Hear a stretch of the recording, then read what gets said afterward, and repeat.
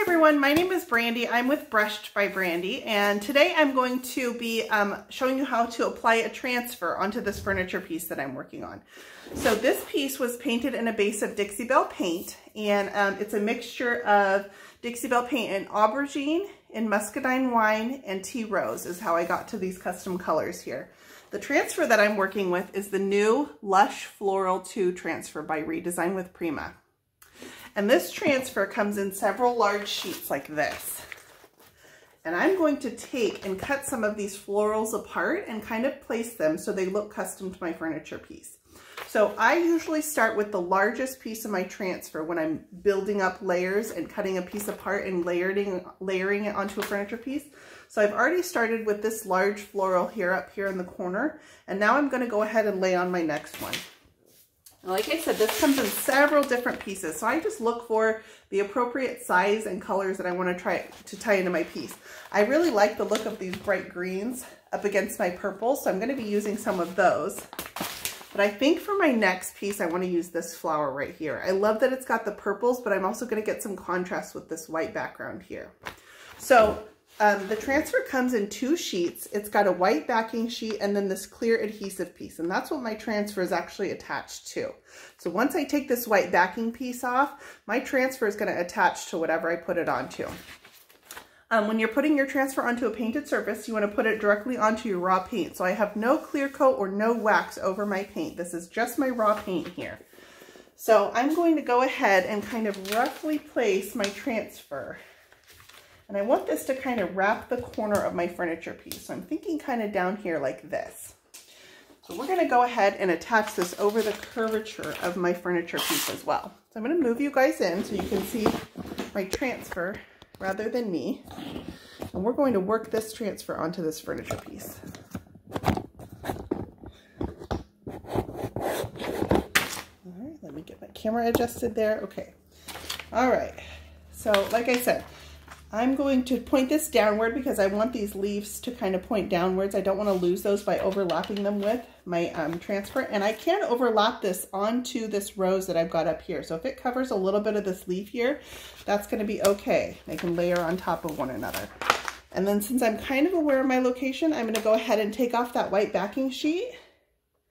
And I will place this right where I want it. Now I'm going to go over the lip on this drawer, which is this piece right here. And it's got a little bit of curve on it. So when I'm doing that, I like to start with my flat portion first. And then I will work my curve in small sections. So I'm going to go ahead and attach this to my flat portion up here. This is a tool, the applicator tool that comes in the package with your Redesign with Prima transfer. And so I'm just rubbing it right onto my surface. It doesn't take a whole lot. If you're having to rub too much, there's probably a problem with your transfer. It could be that there's too much moisture in the air or moisture on the surface. Any moisture is going to inhibit your transfer from attaching. So now with my fingers, I'm going to hold this over this curve here, and then I can rub it in to this crevice so it conforms. And then I can go down and go into the flat surface of this drawer molding here. You can also choose to cut your transfer apart if you prefer, and then I'm going to come below this molding and get that flat portion right there. And I just work this in small sections at a time, conforming to my molding as I go. So now I'm going to come work this over here, and I can see it as it's detaching from the clear backing sheet. See right there, it detached itself and my backing sheet has now come loose from a part of my transfer, and that's okay. Now I'm going to come down here and we'll work this part onto the flat part of the drawer, because next I'm going to come and I'm going to wrap the corner of this furniture piece here. It's got a nice curved edge. And I don't want it to attach too far, because if I get this part attached back here, then I'm not going to be able to get it to go into some of the moldings that are on my piece. And I want to make this conform. So I've got a little indentation right here. And I'm going to press my transfer into this indentation and then rub it off of the backing sheet into there. And that's going to cause it to take perfectly to that indentation.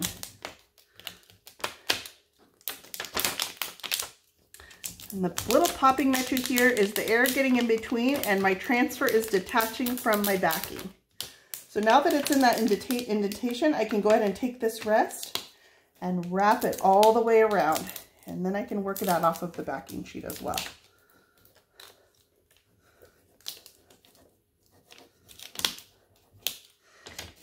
And I can start to peel this backing sheet away. And as I do, it will reveal if there's any portions that aren't well attached. So this little edge right here, I need to work a little bit more.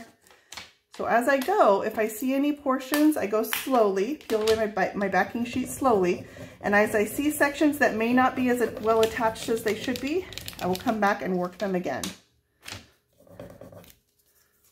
Have a little bit of clear coat on my stick here. I've used this one before. There we go. Like I said, it turns a little bit darker as it detaches from the backing sheet. Having this loose will help me to get around this corner, because then I won't... There, see how that pops up like that? And now I can come work this corner a little bit easier.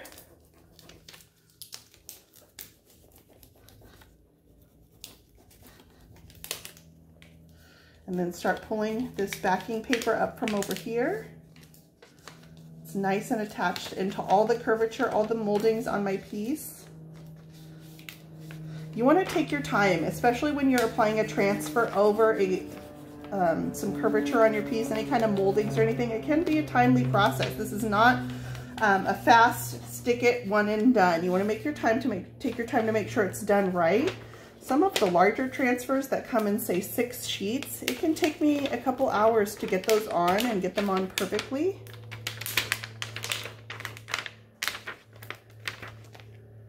And then I peel away my backing sheet slowly, and I've layered these florals here onto this piece. Now I'm going to go over this with my fingers, and I use my fingers to feel for any areas that might be still raised, not attached all the way. I will also use my fingernail, and where this is on the edge of my drawer, I'm going to score my transfer a little bit, and that lets me kind of push it into the drawer edge. If you don't have fingernails, an X-Acto knife works great for this, or a razor blade. But the transfer is so fragile that I can just run my fingernail along it, and it scores it perfectly into the edge of my drawer. I do the same thing down here for this drawer. Just give that a little score, and then I can push it into the edge, and same thing up top here. Come rub this with my finger. And I'm going to continue to layer a few pieces onto this floral here. This is just 2 flowers, but I'm going to keep going down the side of this piece. And the end result is really a custom look. It's going to be a one-of-a-kind design to go with my custom Dixie Belle color mix. Okay, now I'm going to take my Dixie Belle finishing pad, which is this little abrasive pad here. And it's just a very mild abrasive. I get these from Dixie Belle, and I cut them into smaller pieces. So this is 1/4 of the pad itself. And then I'm just going to rub over the top of my transfer. Let me bring you guys in closer here, because I want you to see that I've got this little, let me find a good spot that's got a good halo on it. Down here is better. Okay. I've got a little halo around the outer edge of my transfer here. And if I come in with my Dixie Belle finishing pad, I can work that, and it actually helps to diminish that little halo around the edge of my transfer.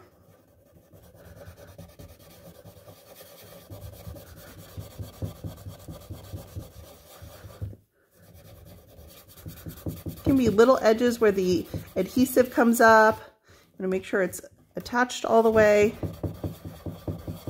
And then this really cleans up those edges very, very nicely, so that when you put your clear coat over this, you can barely tell that it's not perfectly integrated into your piece. I'm also going to go over the transfer itself. And what that does, it just finds any places, especially on this, which is a fairly solid area, that might have any air bubbles underneath it. Air bubbles are places that a clear coat can seep underneath your transfer, and that can cause lifting.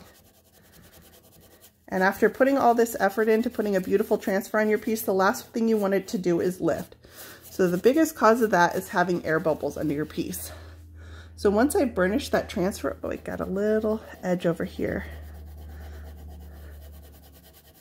So you can see how on some of the more detailed transfers, how this might be a time-consuming process, but it is absolutely worth it to make sure you get the best application possible.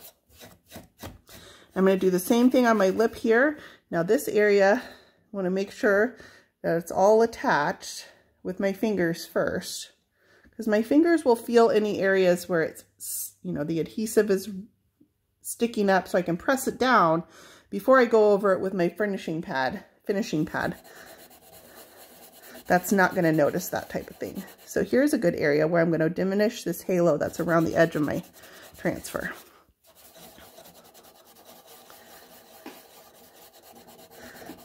You can also use a really fine grade sanding sponge for this, but I like the finishing pad because it's not so rough that it damages my transfer or distresses it in any way, but it is enough to just get that little halo around my transfer. So this is where my hardware is going, so I'm not going to worry about that little spot, but you can see how my halo has virtually disappeared along the edges where I've burnished this transfer. So I'm going to keep working that, but let's go ahead and layer another floral onto this. And I think I want to go with a totally contrasting color. So this transfer has some gorgeous colors in it.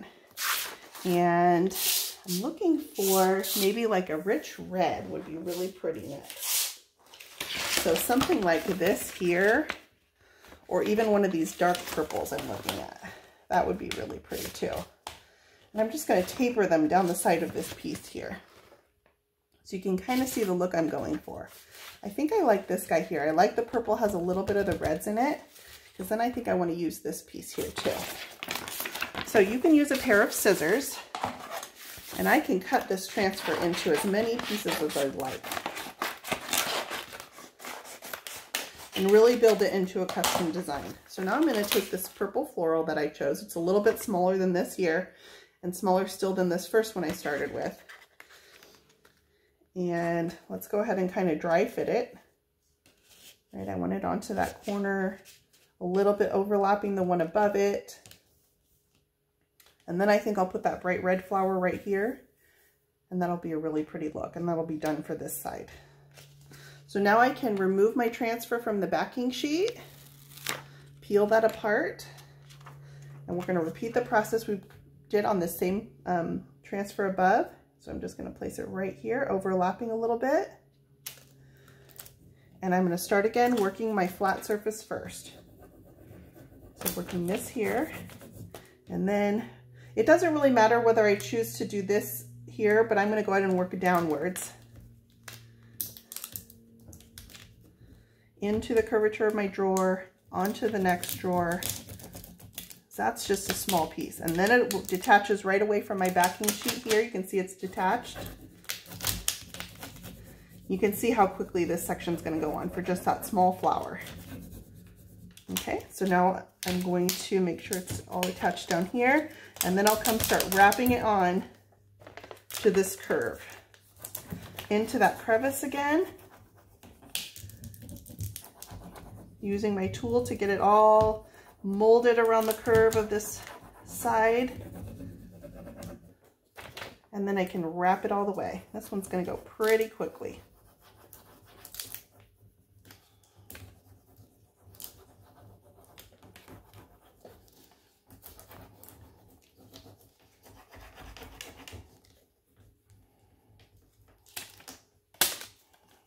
Air bubbles are your friend when you're attaching a transfer. The air bubbles get underneath the transfer, or not underneath the transfer, but rather in between this clear backing sheet and the transfer itself.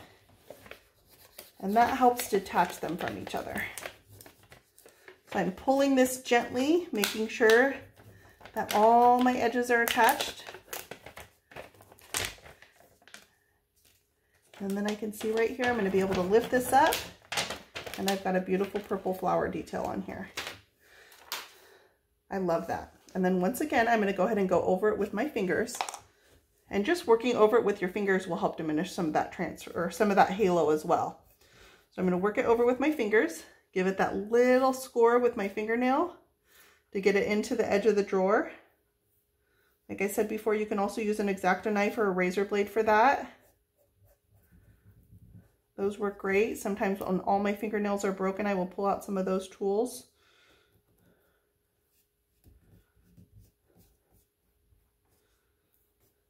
So I really pay attention to every area of my transfer, making sure it's all attached.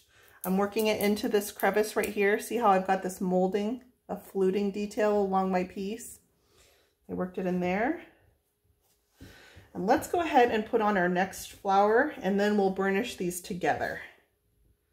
I feel like this is pretty well attached, and I can put that one last flower here. So I'm looking at this one because I really like the reds and the purples, and it contrasts with everything I've got on there so far. So I'm going to go ahead and cut that out. But I don't know if I want to use this stem that's attached to it. He might be kind of out of place, but I can cut just the flower part off, and then I can save this stem to use in another place. I always save my transfer scraps because they can come in handy when you want to create some really custom designs. So say if I had this larger flower, now I've got a stem I could put on it somewhere else and make that a unique piece. So I'm going to save this little stem I cut off, and I'm just going to use the top of the flower. And I kind of want it to go right here in between these two that we just attached. So I'm going to take it away from the white backing sheet. I'm going to overlap it onto the ones we've already got. And just like that, I'm going to place it. Now this one's going to go on really easily because I'm not trying to work it around any curvature on my piece. Just with my little transfer tool, I'm going to rub that on. Really should only take a single pass, maybe two, to get that rubbed on, and then I can come in here and start pulling away my backing sheet. And that one transferred really easily. And same thing, I'm going to rub over it with all of my fingers. Rub over the entire surface with my finger. And then we'll come in and use our finishing pad to burnish the transfer.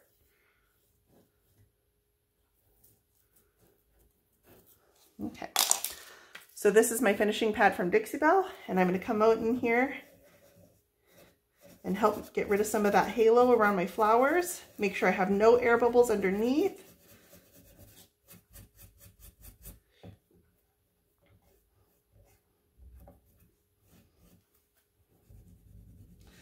Burnishing the transfer is really a combination of going over it with my fingers to feel for any areas that might be lifted, and then using this finishing pad. And burnishing is an important step in putting your transfer on properly.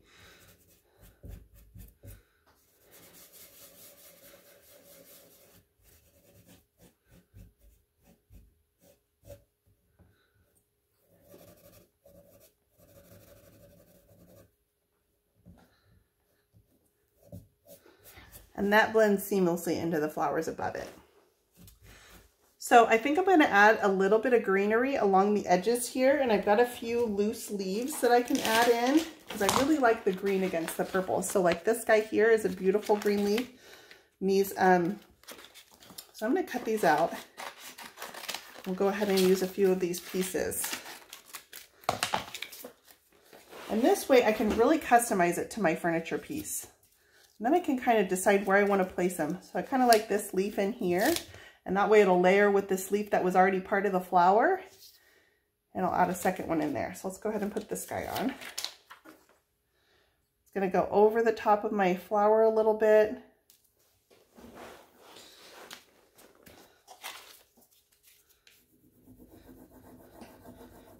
And then it helps bring these together so they really look like they were a part of one seamless transfer by adding some of these smaller pieces in. And I'm layering this right over the top of another transfer, and it attaches beautifully. Same thing, use my fingers to make sure that's all pressed down. And then I think I want to put this guy kind of down here. So I've spaced out some of my greens and my flowers. I'm going to layer this right on top of that purple into the crevice of my drawer. It will wrap the corner a little bit right here.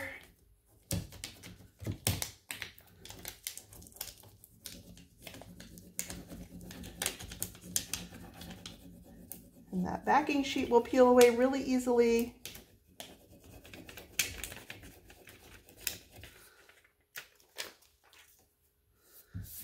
And I've got a really pretty custom design that tapers down the corner of my drawer side and looks like very organic and natural. So I love that. I love layering transfers to create a really custom look for my furniture piece. So I'm going to go ahead and finish burnishing this. From here, I can go ahead and put a clear coat over all of these, and they will be a permanent part of this furniture piece, sealed in under the clear coat, and super durable. So that was a way to cut apart your Prima transfers and make custom designs. I love the new Lush Floral 2 transfer. You can pick that up from redesignwithprima.com or find a retailer near you that carries these.